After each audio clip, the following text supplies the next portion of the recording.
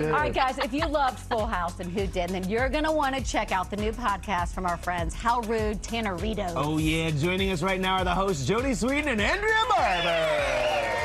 Hi, ladies. Hi. Scott and I were talking. I can't believe the original was 36 years ago. Unbelievable. What's it like to relive these memories? Even watching that clip was quite something. Oh my God. Man. It's like watching home movies. It really is. And like, we didn't grow up watching the show, which was kind of the inspiration for why we wanted to do the podcast. Was like, I've never really seen a lot of Full House episodes, maybe the pilot and like a couple here and there, but going back and watching each episode, like beginning to end in sequential order, Right.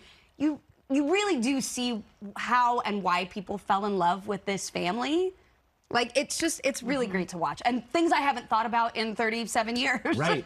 But I mean, even seeing Bob in that video, just like looking in the camera, was like, oh, man, right? The memories, I'm sure, come flooding back when you guys are talking about it. It gets emotional sometimes, especially watching the pilot, watching Bob Saget in the pilot. He nails those emotional, heartfelt scenes so well, and it's just, it brings up all the emotions for us. Well, and the show, everybody loved y'all's relationship. So fun, best friends. What was your first impression of one another? Do you remember? And how old were y'all? I'm trying to think.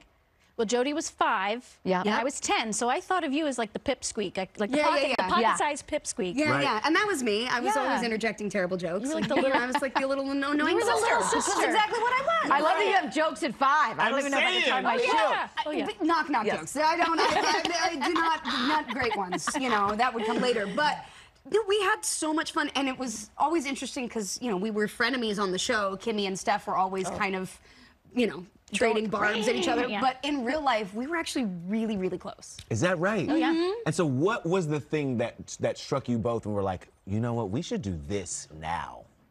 Oh, for the podcast? Yeah, for the podcast. Oh, yeah, why not? Before our memories go and we completely, the brain fog takes over, we got to do this now. The podcast is HRT, so we're like, we're in our 40s, HRT. HRT, hormone replacement therapy. Yeah, we're almost there.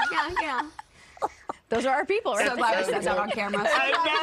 I'm relieved that I did that. That was worth it. In my 40s and proud, Bob would be proud. Wait till you're so 50s. proud. Hang out with me, ladies.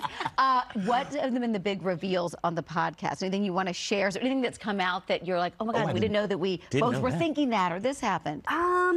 Trying to think. I didn't know that Jesse was such a player. Uncle Jesse had a new woman every week on season 1. Jesse was a mess, let me tell you. Jesse was a mess. Not something you realized back then. You know, 1987 was a different time. Like, if you look back and you're like, this would not fly today. Like, people would be having some things to say. Some things to say. Yeah. But, you know, it's the 80s, so whatever. But any famous mullets ones? will let you get away with a lot. You know, you have a good mullet, you can do anything. Mullet, and you can sing. So many play that guitar. Mullet, fake tattoo, and a jukebox in your room. And a rat tail. Well, he didn't have a rat tail. That was one of the That was the Rippers, right? Remember rat tail? Jesse and the Rippers and the You rat look tails. at me because you know I remember the rat tail. My mom was the like, only man here. my mom was like, we are not doing the rat tail. Please, no. We know the whole gang just got together for Bob Saget. What was that tribute like? Oh, it was so, it was kind of an unexpected thing. We were all like texting on the 2-year anniversary of Bob passing. And we were like, let's do we should get online and like do something and share this with everybody. Like we wanted to all kind of be together, and we were like, I think people would love a window into that.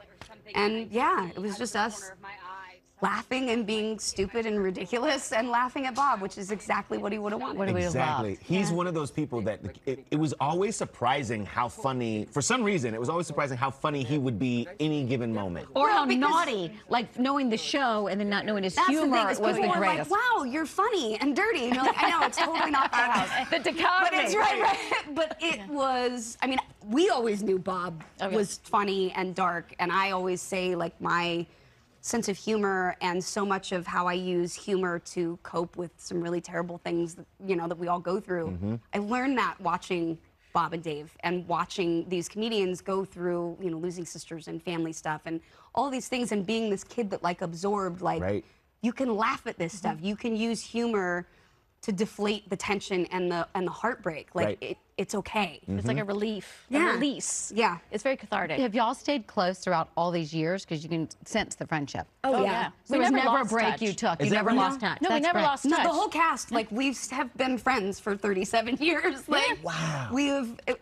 It's weird almost. They said Fuller House was the big reunion, and we're like, well, We're like, not for us. We've been together this whole time. Maybe for the That's fans, so it was a reunion. We've rare. actually all been living in the same house this entire time. There it is. It's weird. It's a reality show. at this point. We didn't even buy it. We just walked in. We were like, this is our house now. I'm sorry. The door was open. Right. The door was always open. This is where we live. Do you That's ever where we go? You've probably posted. I haven't seen it. Just to where those houses are. So when I went with Painted my ladies. daughters, we always go by, and the reaction you must get. Well, the painted ladies are at the Alamo Square Park. Yes. And we did a thing for Hyundai for the podcast, Yes. which was hilarious. And we were out there. We ran down the hill, the grassy just hill. ridiculous.